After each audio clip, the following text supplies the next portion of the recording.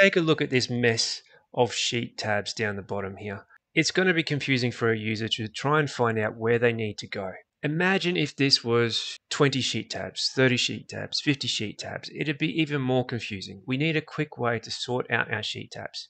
In this tutorial, we are going to create a custom menu item with a sortTabs ascending and a sortTabs descending order. Now, let's run through this quickly so you can see the magic that you're going to create. The first one is sortTabs ascending. Have a look at the tabs down the bottom so you don't miss it, and I'm going to click this button now. Now you can see all the numbers appear first, followed by all the letters in order from A to Z. And we can then flip this to descending or reverse the order. Done. So now you know what to do. Let's dive into the code. To play along, you can grab a copy of the starter sheet from the link in the description below. Once you have your starter sheet up and running, let's go to extensions and then AppScript. Cool. So the first thing we need to do is to create a menu item that we're going to call extras. And in future, we might want to add a bunch of other extra menu items in there to help enhance our Google Sheet. So let's go ahead and do that. We're going to change my function now to on open. And this is a Google AppScript custom trigger that will run every time you open the sheet. So here, the first thing we need to do is create a constant variable, one that doesn't change, and we'll set this to UI for user interface, and then we'll call the spreadsheet app get UI class. That's going to get all the UI class methods that we can use for the sheet. Next, we can call UI again, and let's just put it in a new line. And what we're going to do is create a menu. So create menu here. So this create menu takes a caption or a label, and we're going to call that extras. And that's going to appear here somewhere after help. And then inside that create menu, we can add some submenu items with add item. This add item takes two arguments. The first argument is the label, the title, and we're going to say sort tab ascending. We'll make it shorthand ASC. And then the next argument is going to be the function, or it can be a method inside an object as well. And for us, we're going to use a method inside of an object. And the method that we're going to create is called the tabSorter method. So tabSorter, and the property method we want to call is ascending. Cool. And let's do the same again. So just hit Shift, Control, and down arrow to duplicate. And let's just change ascending to descending. So DESC. And we can change this one here to DESC. Last thing we need to do to create a menu is to build the menu. And we can do that with the add to UI method here. Okay, so that'll actually build out the menu, but it won't be able to address or access anything at the moment, so we can't quite test it yet. Let's just hit save. And let's go down and create our object now.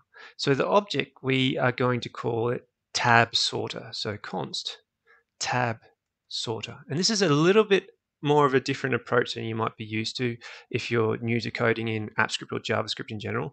We're going to build out our entire construct inside an object here. And then we're going to create our object with curly braces. And the first property is going to be this ascending one here. Just copy that, paste that in there. And then a colon, and that's going to be equal to another property inside tabSorter. Now, the add item menu expects you to run a function, and that function can't run automatically. It needs to be only run when the button is clicked. So let's first create a nameless function here. What we want to invoke from this function is the sortTab property. So we're going to use this here to reference tabSorter, and then we want to use this sortTab. That's going to be true here.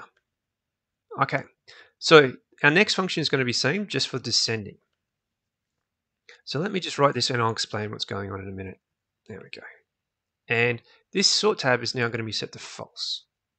Okay, so let's now build out our driving force, this sort tab method inside the tabSorter object. So let's just add a quick comment in here. It's going to naturally sort tabs. And it will take one parameter, and that will be a Boolean. So a Boolean is true or false. And the parameter will be labeled is ascending. Okay, so see if you can figure out these function calls up here now. And so if it is set to true, then sort ascending, or false, sort descending. Okay, and let's just quickly build the skeleton of this method, and that will be sort tabs, which will be equal to a function that has the parameter is ascending. Great. When ascending is called from this button here, it will run this function, and inside this function, it will call the tabSorter sort tabs with the argument true, and then do something inside of sort tabs. The same is the case with the descending parameter inside tabSorts. It will also run the sort tab inside tabSorter, and with the argument false to say we want it in reverse order. Okay, now let's do a quick test. So we can go spreadsheet app here, maybe get UI alert, and we'll just say is ascending, and then we'll add the is ascending property here and hit save. That's our test run here. It's probably a good time to run this test. All right, so let's go over to our sheet now. We can do a refresh here. Don't worry, it'll likely close your AppScript IDE, but you can always get back into it. And you can see we're successfully opening up our extras, and we've got sort tab ascending and sort tab descending. Now, if we click on this the first time, we'll have to do a authorization request. But don't worry, you won't have to do it every time you click on these buttons. It's just the first time round. So let's click continue and run through authorization very quickly. And nothing will happen the first time. But if we do it again, we'll get an error because we didn't add an S in here. And we're silly. So let's add this to sort tabs because we'll be sorting more than one. We'll hit save again and dismiss and give it another go. Cool. Is ascending true? And then if we hit this one, is ascending false. Great. So we know that our onOpen works, and it's calling tabSorter based on the ascending or descending option here. And then that ascending or descending option is then calling sort tabs. Let's remove that and move on. Cool, so the first thing we need to do inside sort tabs is actually grab the active sheet, so the sheet we're currently running in. So let's create a constant variable called SS, which is equal to spreadsheet app get active spreadsheet. And then we want to grab the sheets list. So that's a list of all the sheets in our spreadsheet. So we'll go const again, sheets, and that's going to be equal to ss.get sheets. There it is there. Nice. Now, getSheets is actually going to return a constructor of each one of the sheets containing methods for each one of these sheets. So we're using the getName method of this in the future to sort through this list. So now there's a basic approach and a little bit more advanced approach to sorting data in JavaScript or in Google Apps Script. Now, in the basic sort, we invoke the sort function here. Now, the basic function will actually sort things weirdly with numbers. So if we just invoke sort on a set of numbers, let's say we've got 2, 1, and 100, and we applied sort to them, so that will just sort it to 1, 100, and then 2, which is weird. What we more often than not want is 1, 2, and then 100. Now, the same is the case if we were using title headers in our tabs. So sometimes we might say 1, I don't know, invoicing, 2, receipts, 3 dot something or other. So if we did something like that in the same approach, so we might say 2 dot cake, 1 dot pizza, and 100 dot cheese.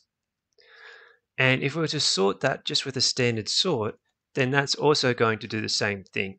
This 1 dot pizza will be first, followed by this 100 dot cheese, and this 2 dot cake would be last. And that's definitely not what we want. We want this 2 to be in this position here, and then the 100 cheese to be last. Okay, so how do we actually do this? What we can invoke is something called the International Collator, or INTL collator.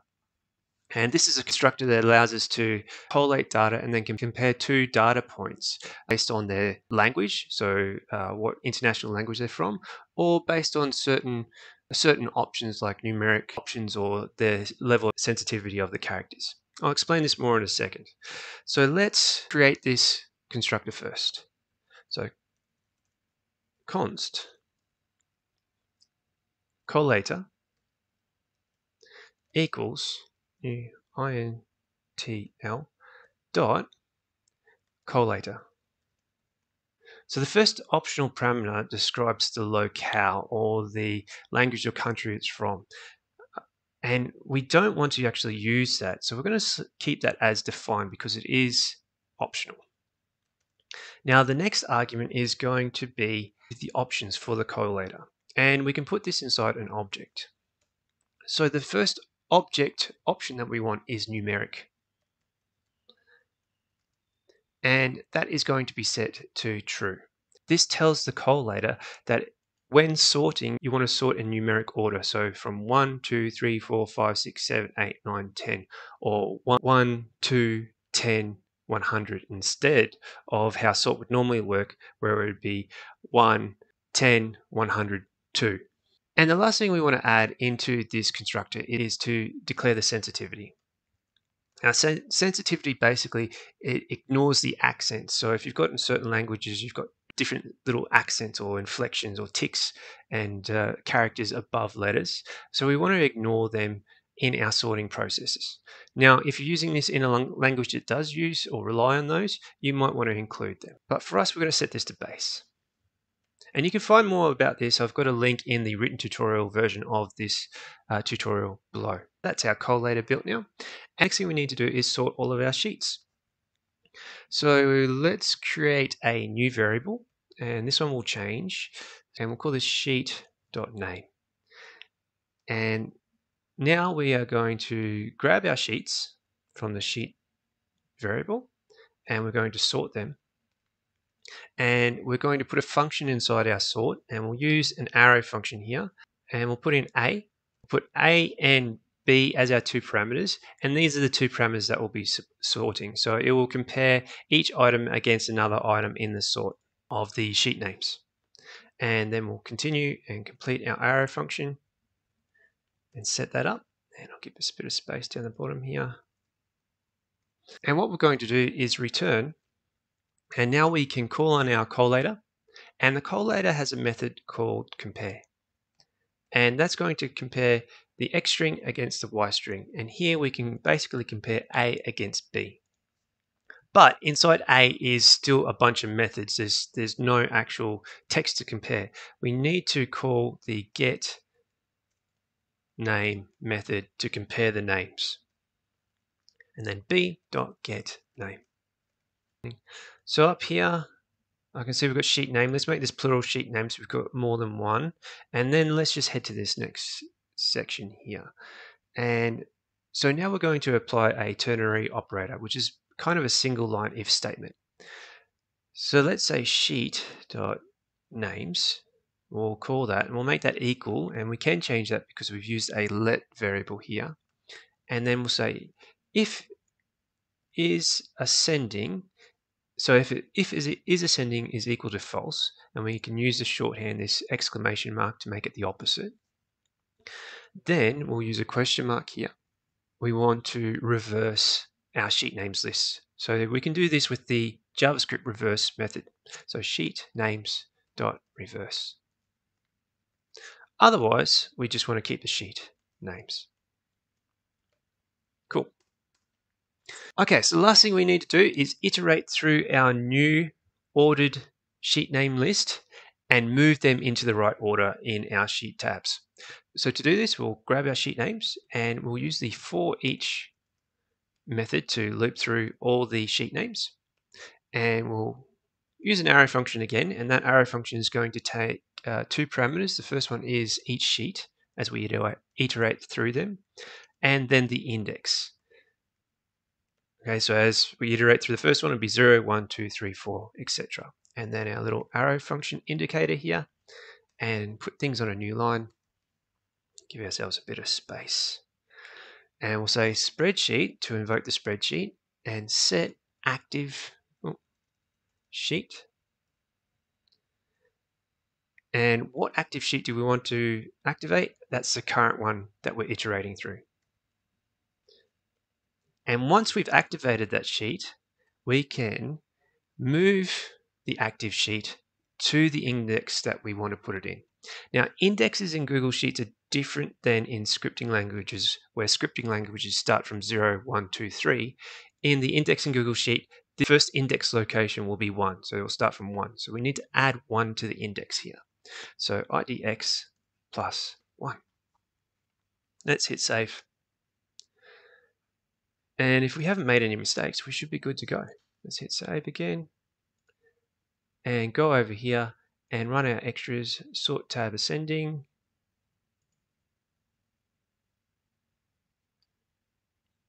Yep, everything ordered itself from ascending. Fantastic. And sort tab descending. Everything's been sorted in descending order here as well. So that's it for sorting Google Sheet tabs with Google Apps Script.